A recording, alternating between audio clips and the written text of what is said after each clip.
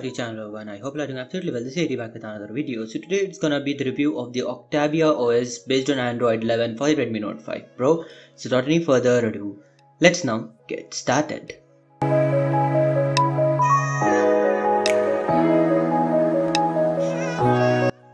So here is my Redmi Note 5 Pro. As you can see, this is the latest Android 11. Yes, this ROM is based on Android 11. Let me first show you the about device section before talking about anything else. So going into the about phone and the Android version. As you can see, this is Octavi OS. So sorry for the bad pronunciation. I thought it's Octavia. Octavi OS, it says 1.0.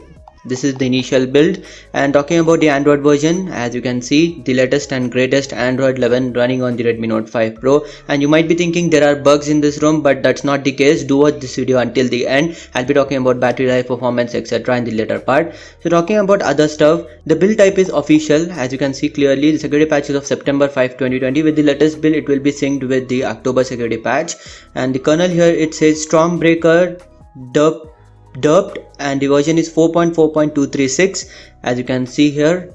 That's really nice, and the kernel is pretty good in terms of performance and battery life. So talking about other stuff, like going back, as you can see here is the settings menu. There are a bit of changes here from Android 10. As you can see, settings is over here, it's written as settings, and it looks a little bit similar to the One UI 3.0 beta from Samsung. As you can see, even in that, settings is written here like this. So talking about other stuff, guys, as you can see here, there are like pretty much all the standard stuff what you need. And talking about customizations, here are a couple of customizations. Few of them aren't working yet, but still most of them work. Like going into navigation, we only have navigation buttons, we don't have gestures yet, so it will be added in the upcoming builds. Talking about notifications, as you can see, there is nothing over here. Talking about system, as you can see, again there isn't anything here.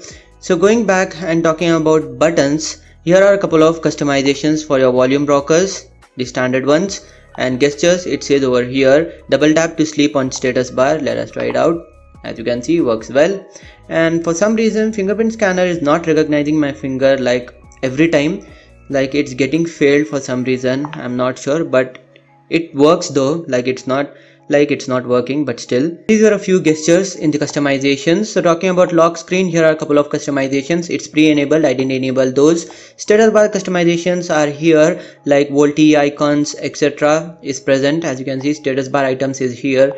As I told you earlier, there isn't any major customizations added yet, but in the upcoming builds it would be definitely added back. So here is the battery percentage setting. Show battery percentage, always show battery percentage. Okay, here it is.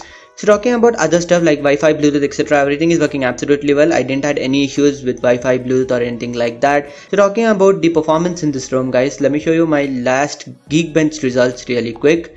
So going into the Geekbench and talking about the history. As you can see, I ran Geekbench thrice. Like I installed this ROM on October 3rd. I'm using it since October 3rd. And this was when the device was heated up. And I got a score of 1134 on multi-core, 271 on the single core.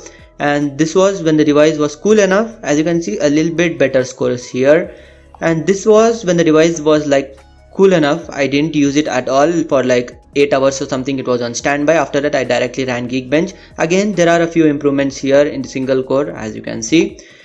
Not a major difference over there, but still the device is performing pretty well. But for some reason on the stock wallpaper that comes with this ROM, it lags. Yes, I saw that with the stock wallpaper, everything seems to be lagging, like even the animation while you're pulling down your status bar, even that is laggy, and while you're using your launcher like this, even that was laggy. Once I changed the wallpaper, everything is working absolutely well now. So if you face lags like that, I recommend you guys to change the wallpaper if you're using this ROM. Talking about the camera application, as you can see, here is the camera. It's purely because of the lighting, guys.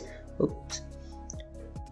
Sorry for that. So it's purely because of the lighting, and 4K video recording isn't working with this camera. Apart from that, everything seems to work absolutely well. I didn't had any issues, as you can see over there. So talking about the Google camera, what I installed, as you can see, I have installed Gcam and it's working fine. But the night sight is not working that great like Android 10 ROMs, which I had reviewed previously, but still Gcam is working fine on this one. The camera quality is slightly better than the stock camera.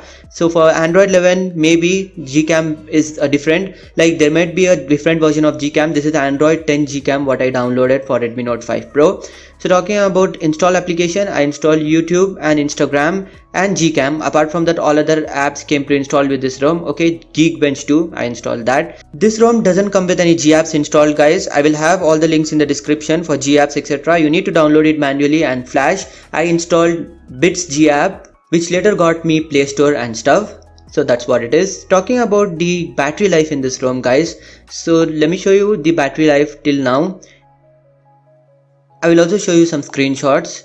As you can see, that was my battery usage till now, and let me show you a couple of screenshots really quick. So going into the gallery, and let me just locate the screenshots. Here's the screenshot, guys. As you can see, this was my complete usage.